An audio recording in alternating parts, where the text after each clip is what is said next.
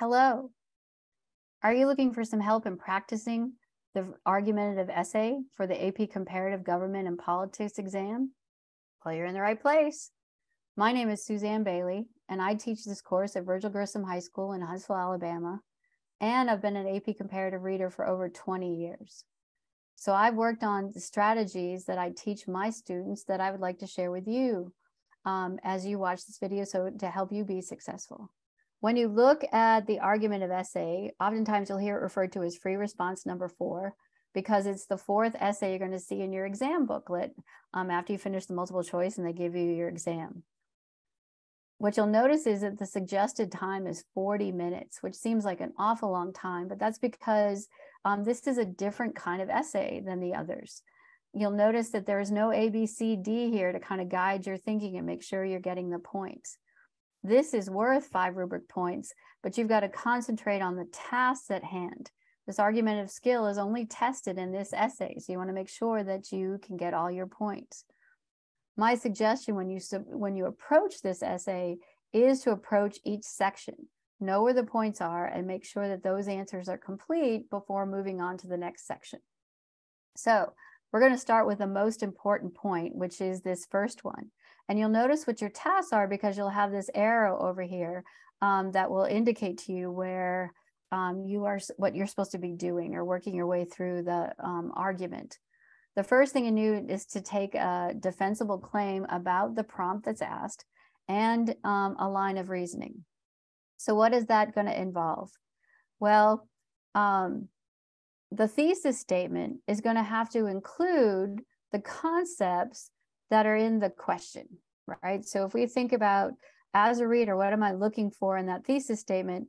Well, I'm looking that you talk about regime change, authoritarianism, and public support, right? Because that's what the question is asking about, whether regime change, which is typically between a democrat and authoritarian government. So in this case, moving towards authoritarianism would be supported by its citizens, right? But you also, and from a line of reasoning, you have 3 other concepts to look at: political stability, civil society, and economic development. Now, at first, some people get worried about, like, how am I going to do that? How am I going to combine the words in the prompt with these others in my line of reasoning? But I want you to instead to embrace it. This is a hint, right? These words are here specifically because they make sense in terms of your line of reasoning. So think about it in a positive way and use that as a way to help guide what you're going to do. So this, to me, is the most important strategy. You have got to take the time to make a T-chart so you can visualize the argument. It wouldn't be an argument unless there's 2 sides. And what's important about making a claim is you can't blur the 2 together, right? You have to take a position. So I think the best thing you can do is actually write out what the 2 sides of the argument are. So for example here, a regime change towards authoritarianism would be supported by citizens, right? The alternative would be a regime change towards authoritarianism would not be supported by citizens. So those are the 2 sides of the argument. One is going to be my claim, and the other is going to be my alternative perspective. Now you'll notice I'm also putting that word because here. To get into a line of reasoning, I need some kind of a connection word, right? That's going to indicate that I'm doing some analysis. You are free to use other words, but if you want to be formulaic and succinct about it, simply taking a claim, using the words in the prompt, and using because naturally leads you into your line of reasoning. Now, what I've listed here is I've tried to give you reasoning that involves all 3 words. Remind yourself you only have to use 1. But I mean, you're free to use more if you want, if it helps you clarify your argument, but you only have to use 1. So in mind, like, how did I come up with these? I would think to myself, why on earth would citizens support authoritarianism? So when you think of citizens, civil society, right, are groups, autonomous groups of people that are free from government control. And so why would they be willing to give up civil liberties and rights? Well, their stronger goal is political stability. Perhaps this society is very chaotic and they want strong government control to provide political stability. the other hand, they might have a weak economy and they're looking for more government direction of the economy. And so they're willing to give up some of their individual control over the economy, right, to achieve economic development, more opportunity, more jobs. All right, now let's look at the second argument. A regime change towards authoritarianism would not be supported by citizens because civil society rejects giving up its civil liberties, its freedom of speech and assembly. They might be willing to give up political stability to protest the loss of individual freedom. And finally, the idea that fear the government doesn't value rule of law, because obviously authoritarian regimes operate more by rule by law, may threaten economic development in that it might not protect private property or the rights of entrepreneurs to start businesses. So fundamentally, again, this T-chart is designed to help you do the two things that I'm looking for as a reader. I'm looking for a claim based on the argument that you're being asked to write about. So using the same words in that argument can be very helpful and make it easier for the reader to see that you're answering the claim. And then you're giving specifically a line of reasoning. So let's see, give you a chance, right? I think a technique that I use with my students is to try to get them to think like a reader. I'm going to give you these 4 thesis statements, and I want you to look at them and see which one would earn the thesis point. Which one is taking a side, making a claim, and having a line of reasoning using one of these concepts of political stability, civil society, or economic development. So pause the video and take a minute, try to see to yourself which one of these would gain a thesis point. Well, hopefully you picked B and D. So let's look at the ones that didn't and see why. A regime change to authoritarianism would not be supported by citizens in a society because, right? So the idea is they accurately made a claim, but they didn't give a line of reasoning. So that's where I really like that word because it forces you to try to get to that line of reasoning. The last part where it says, if given a choice, citizens would always choose to live in democracies.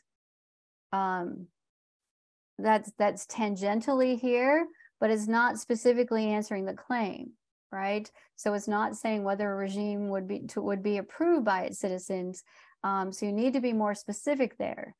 So that would, and there's no because, right? Like, so that it's just too short.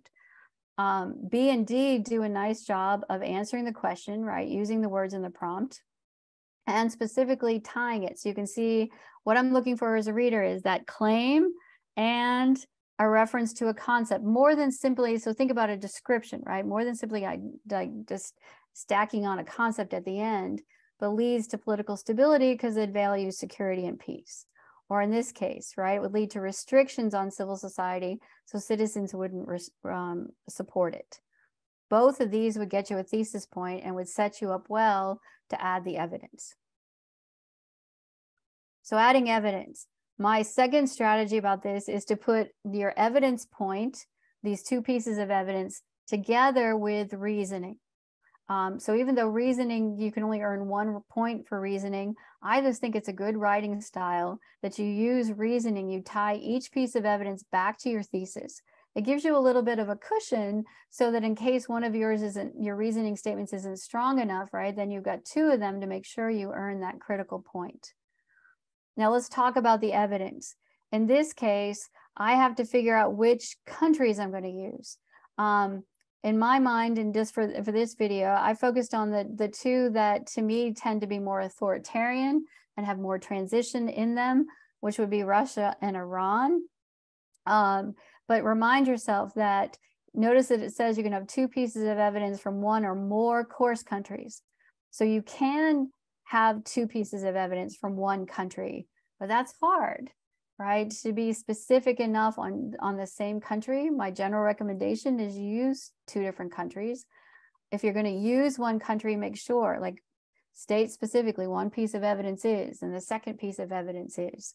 And then remind yourself about the reasoning is that you've got to tie it back to one of these course concepts that is in your line of reasoning, right? So based on what your thesis is, you've got to tie this evidence back.